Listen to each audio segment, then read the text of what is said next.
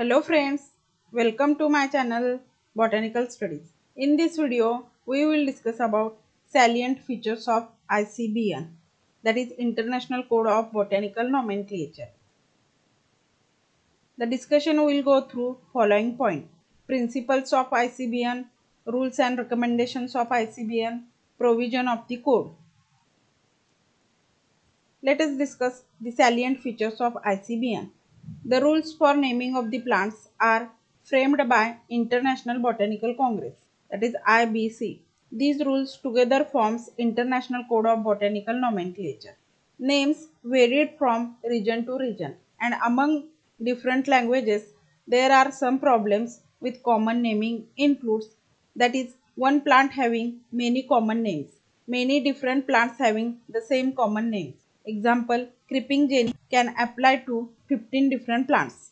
Common names can be confusing. For example, poison oak is not an oak. Poison ivy is not an ivy. Canna lily is not a lily. Pineapple is not an apple, etc. So, identification of plants with their scientific names is very important because scientists worldwide rely on accurate information about organisms. Buyers require correct ordering information to guarantee they receive the correct plant species. Principles of ICBN. Botanical nomenclature is independent of zoological nomenclature. The nomenclature of taxonomic group and its application is determined by means of nomenclature type, that is type method. There are different terms used in the type method. Holotype. It is the specimen used by the author as a nomenclature type. Lectotype. It is the specimen selected as substitute for holotype. Neotype. It is the specimen selected when the material on which the taxon was based is lost or missing. Paratype. It is the specimen cited with original description other than holotype. Isotype. It is the specimen which is duplicate of holotype. Syntype. It is the specimen used by the author when no holotype was designated. The nomenclature of the taxonomic group is based upon priority of publication. Scientific names of the plants are treated as Latin. The rules of nomenclature are retrospective unless expressly limited.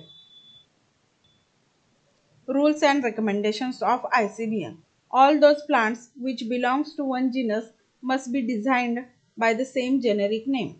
The person who established new genus should give it a name. Generic name which indicate essential characters or appearance of the plant are the best names. Generic names which are very long or unpleasant and difficult to pronounce must be avoided. The specific name must be distinguish a plant from all its relatives. The size does not distinguish the species. The original place of the plant do not give specific difference. The generic name must be applied to each species. The specific name should always follow the generic name. The word taxon has been introduced to signify taxonomic group of any rank. The rank of the species is basic, single or group of species make a genus. The ascending order of a taxa is species, genus, family, order, class and division. All generic names must begin with capital letter, while the specific alphabet should invariably begin with the small letter, and it should agree with the gender of the generic name. The specific name should be always be in italic when printed and the underline when written by hands. The names of the family is plural objective used in the substitute, and it is formed by adding the suffix ACEAE to the stem of the legitimate name of the included genus. For example, genus Malvaceae from Malva, Rosaceae from the genus Rosa. Each taxonomic group with a particular position and rank can be only one correct name. Publication is affected only by distribution of printed matter to the botanical institutions, library, etc.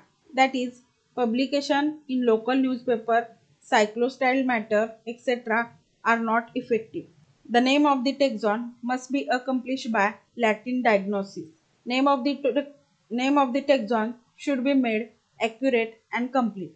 It is necessary to cite the name of the author who first validly published the name concerned. For example, hibiscus L. L for Linnaeus. The name must not be rejected merely because it is inappropriate or disagreeable. Superfluous name, that is, when the same name is already existing, it is to be rejected. Homonym, that is, same name given to the another taxon, it is to be rejected. If the name is not in accordance with the rules of botanical nomenclature, it is to be rejected. If the specific name repeats exactly the generic name, that is tautonym, it is to be rejected. Provision of the code. The proposal to change the code are published in taxon, but all remain proposals until they are voted on at the next International Botanical Nomenclature. Any change in the code should be planned or designed to increase the stability of the plant nomenclature. Every plant should maintain taxonomic hierarchy, that is the correct sequence of classification, division, class, order, family, genus, species. The Latin form of the name can be accepted as a scientific name.